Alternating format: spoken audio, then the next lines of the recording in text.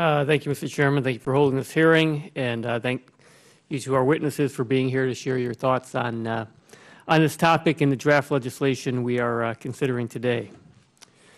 Today, concerned Americans continue to ask the question, what's the future of American jobs? A big part of our future competitiveness depends on our ability to move new and emerging technologies out of the lab and into the mainstream of commerce. Accelerating technology transfer from our universities and national labs has been one of my highest priorities since I've come to Congress. I believe the potential for job creation emanating from research being performed at these institutions is immense. We must capitalize on these opportunities and get the best possible return in our investments in research through the creation of new products, new companies, and new American jobs. Let me make one point clear. Our competitors have noticed how well our innovation system works, and many are trying to imitate it. Countries like China and members of the European Union are now investing heavily in their own R&D programs. Combined business and government spending on R&D in China, for instance, has been increasing by almost 20% a year over the past decade, and China has already overtaken Japan as the #2 publisher of scientific articles. They're determined to move up the value chain into higher tech, higher paying jobs. We need sustained investments and smart policies if we want to remain the world leader in science and technology.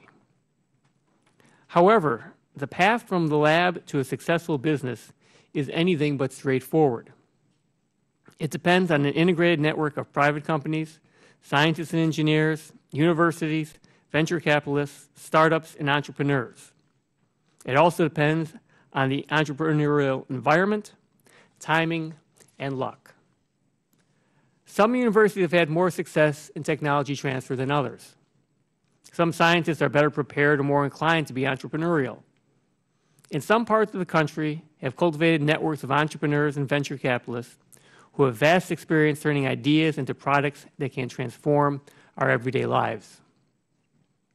The draft legislation attempts to increase the successful transition to thriving startup by supporting innovative approaches to technology transfer. The draft bill language is similar to an amendment I sponsored 2 years ago to the Creating Jobs Through Small Business Innovation Act of 2011. My amendment was incorporated into SBIR STTR reauthorization with bipartisan support and allowed for a proof-of-concept pilot program at the National Institutes of Health. That amendment, similar to the legislation being discussed today, did not spend any new money.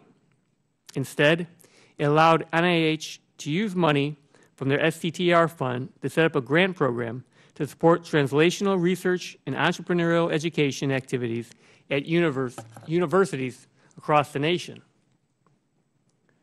At a time when we struggle with job creation in a fast-changing global economy, we need to be looking more closely at how best we can help our universities and national labs, filled with the world's best researchers, be even better economic engines that power America's future.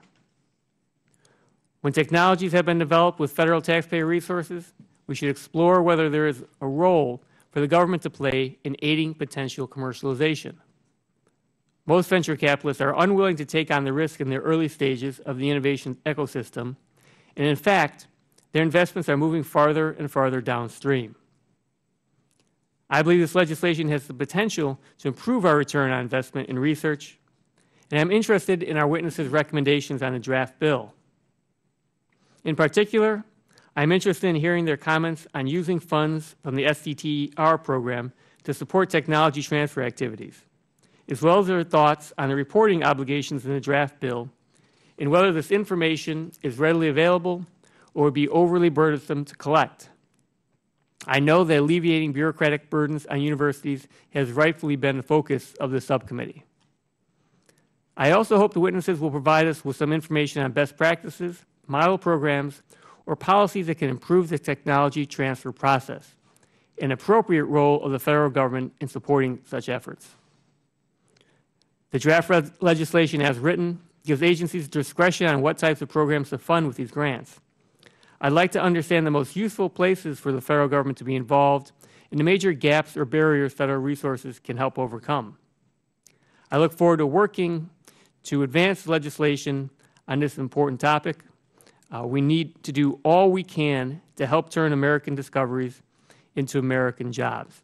And as I said, I very much like this, the draft legislation we have out there, maybe because I believe Mr. Collins is a mechanical engineer, the most brilliant people that there are. But I think that there's a lot that we can learn from the witnesses today about how best to take the draft legislation and put it into a final bill. But I appreciate the opportunity to hear from our witnesses today. Thank you.